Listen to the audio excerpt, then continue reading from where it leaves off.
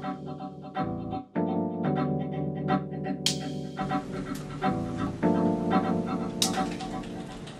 Data Mining and Machine Learning Laboratory. My name is Dr. Tagi Koshkoftar. I'm the director of this lab. We have two labs together in one place. One is Empirical Software Engineering Lab and the Data Mining and Machine Learning Lab. These are the projects that we look at during the last 5 years. The first one is ocean exploration. The ocean exploration, we have look at the mining underwater images, analysis and processing of videos, content-based image retrieval, detecting objects of interest, for example, drug discovery and other things for cancers and other diseases. And this project, that ocean exploration project, that we had a grant that from FAU Center of Excellence in Biomedical and Marine Biotechnology. Second project that you see under that, coastline security. This is again was 3-year project, that coastline monitoring system, that mining of surveillance videos, processing underwater videos, identifying object of interest, and intelligent data analysis. This project was funded at Office of Naval Research. Network security, that another project we worked at for 2 years. Network intrusion detection, look at intrusion in wired networks, intrusion in wireless networks, network traffic measurements, and advanced data mining. And this was funded by the Department of Defense. The next one here, the software engineering. This is very important area that we have worked at during the last 20 years or so. We look at many projects, software measurements, software quality estimation, software risk assessment, software cost estimation, testing, verification, and so on. For related to this, that we have a current project that the testing and verification of web services. Intelligent computing, which is a general word that we use all sorts of tools and techniques and algorithms to solve the problem. Software development, that whenever we are working on a project, at the end we have tools. Here you see what a sample of those things that we have achieved that during the last 5 years or so. One, we developed that content-based image retrieval system, that we developed this, and this is part of the Center of Excellence project. Developed software measurement, analysis, and reliability toolkit that we work with NASA. Also rule-based modeling toolkit with empirical simulation prototypes. That's, these are just sample of the things that we developed. The sources that we have, as I mentioned, that FAU Center of Excellence, that in biomedical and marine biotechnology, we had 3 years project with them. The Department of Defense 3 years, Office of Naval Research 3 years that we had with them, different times of course, and the National Science Foundation, and also NASA software, IBMV means verification and validation center. These are the project we worked at. Over 350 referee journal and conference paper. More than 60 PhD students and master students written thesis and dissertations, and several industry partners we had that, and several academic collaborators as well. So as you see that we have 2 labs together in one place, 2 kinds of research, one related to software engineering general, which we have many areas within the software engineering, and the other one, that data mining and machine learning. Hello everyone, my name is John C. Sloan. I'm a PhD student here at FAU in the Empirical Software Engineering Laboratory. We've had the opportunity to look at not only testing but formal verification of service-oriented architectures. For one, we're looking at the application of formal methods. The second area has to do more with the looking at a web deployment of this formal verification.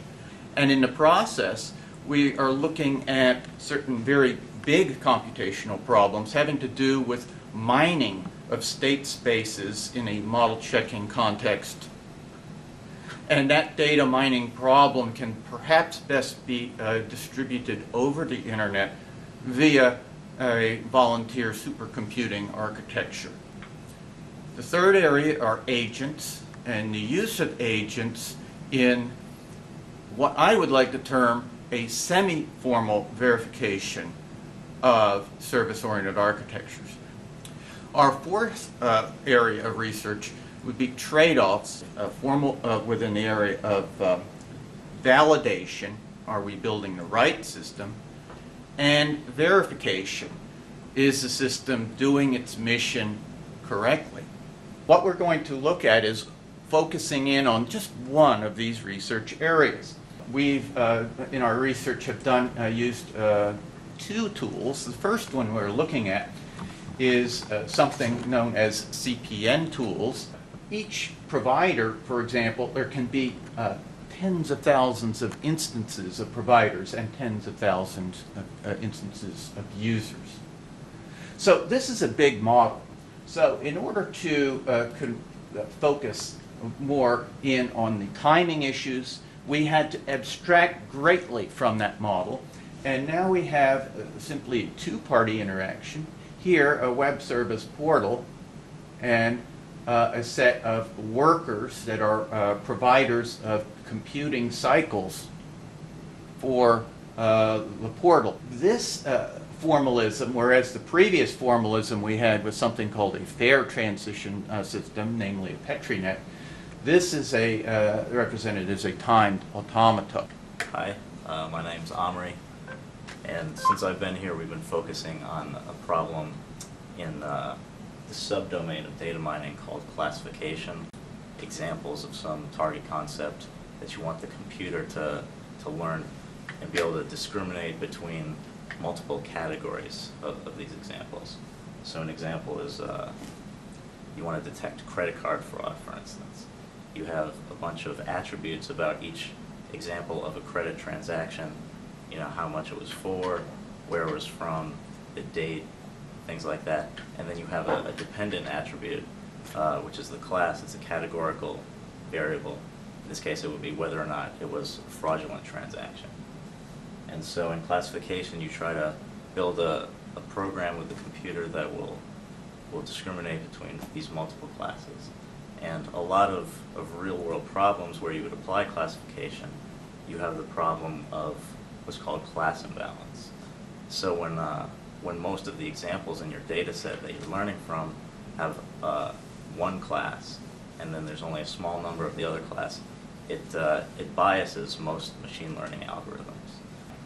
So those are some of the important application areas where you know, there's class imbalance. Another problem in data mining is quality of data. The better quality your data is, the better model you're going to be able to create to make more accurate predictions. So in our laboratory, we do a lot of empirical research, very comprehensive experimentation to size, etc. We perform many repetitions so we can get a good sense of the statistical significance of our results. So fortunately, we've had the use of several supercomputers and computing clusters, and we've been able to get a lot of work done. And you know, I think it might be safe to say that in the area of class imbalance, we're probably maybe the foremost authorities in the world on practically how that affects classification and which techniques work best. Okay. The third presenter is Shah Yuan-Su, who's going to defend his dissertation that in a few hours, that this is another application of the data mining and machine learning in the area of internet and web. Hello, my name is Shah Yuan-Su. I'm a PhD student of Dr. Koshkofta. Because the objective of Caraville filtering is to make accurate prediction for incomplete data. Online shopping websites, such as on Amazon, when we log in, we'll get a list of recommendations from the website. And when the recommendation is accurate and satisfactory, the customer will be most probably add that to the shopping cart and check out. The idea is to find the nearest neighbor or most similar users to the current customer. We make the recommendation for the current customer. I believe our research have already attracted interest on this for the research in this area. Also attract the interest from the industry.